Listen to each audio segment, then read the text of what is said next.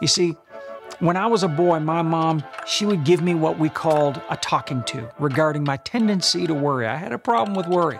She would say, Stephen, you're making something out of nothing. Other times she'd say to me, now you're making a mountain out of a molehill. I can hear her saying that right now. Of course, I took it as correction and understood that she was telling me to stop amplifying the problem. She was a good mom. She was giving me some wise advice. She was telling me, quit making a problem where there really isn't a problem. Yes, I really did have a problem with casting my care. In fact, it was so bad that I'd worry about being worried. I'd have panic attacks over being so anxious, troubled, fretting, careful, worried.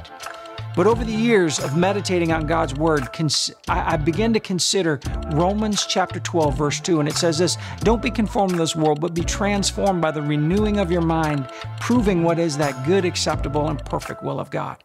Something strange began happening in me when I began just really dialing in on that verse. I began to see the rebuke, you're making something out of nothing, that my mom would give me as a benefit instead of a liability.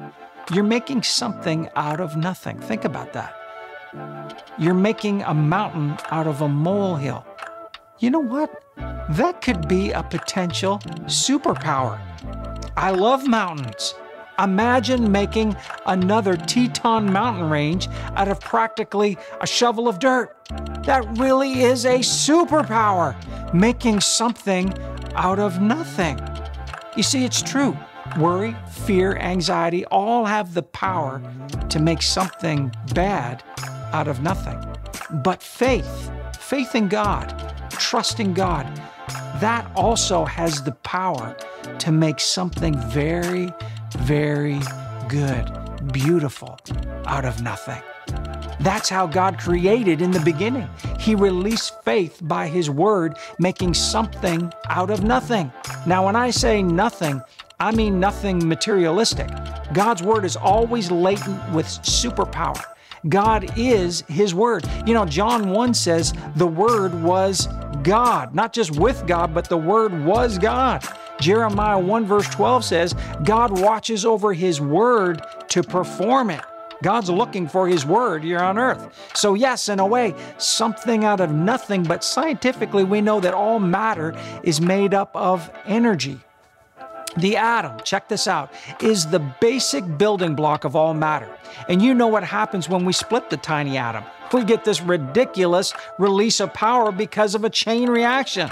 The experts tell us that the mass of a paperclip, think about this, imagine it now, the mass of a paperclip has roughly the energy of 18 kilotons of TNT. That's about the size of the bomb that destroyed Hiroshima in 1945.